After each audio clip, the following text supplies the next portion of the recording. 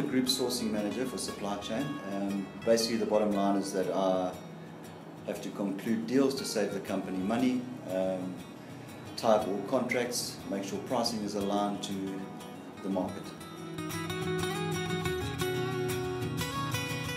Coming to work every day, I think it's been, since IFS has started, I came previously from ISS, and it's just been an absolutely different environment that I work in. I find it challenging and enjoyable, the people that I work with. Well, I think the bottom line savings is how we benefit IFS. So in order to save money for the group, that assists the bottom line, that assists operations, wherever there's savings, it helps them achieve their GPs.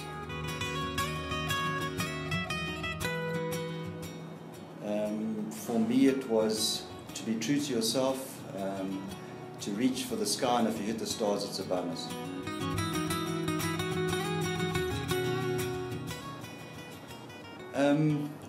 I'd like to grow the sourcing department within IFS to become even more of an integral role player within the group.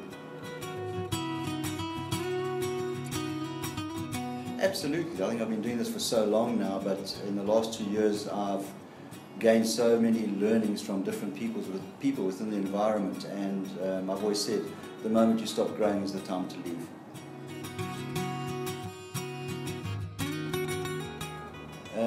Again, that there's opportunities that exist, that there's always new avenues, there's different countries, it's a different day every day, and that's been my learnings.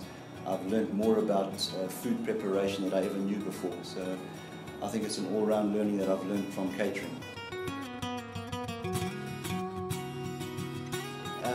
It means it carries a lot of value to it. It's all about values. It's about the way we conduct ourselves, the way we deal, the way we treat people.